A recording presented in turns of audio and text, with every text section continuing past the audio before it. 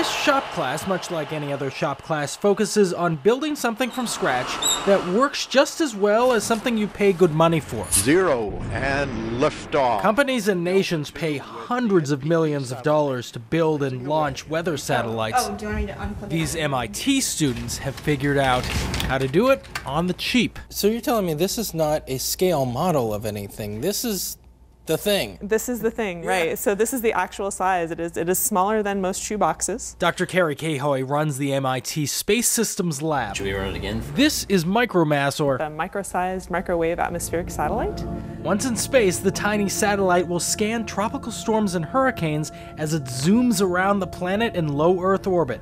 So that we can get storm updates faster and get better data that are closer to the Earth physically than the satellites that are further away. Everything's plugged in. This lab is building the thing by hand for less than 1% of what you would pay for a big fancy satellite. The same fundamental technology that you need in your cell phone to receive radio waves we use here in the radiometer payload. It's just a ball and a cushion of air. Building their own zero-gravity simulator is not the only way they've cut costs here. The bigger satellites take a lot of more people. Here's one example. The team knew they needed something metal, rigid, yet flexible to use as their antenna to get all the information back down to Earth.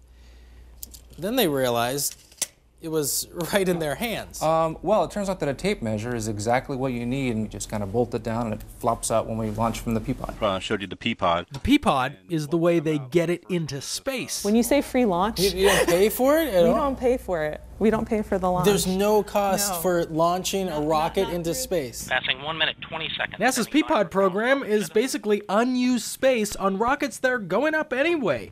They offer it to students for free. When you have a free launch like that, amazing things happen to technology.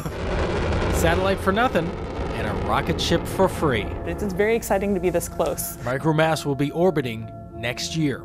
At MIT, Dave Malkoff, The Weather Channel.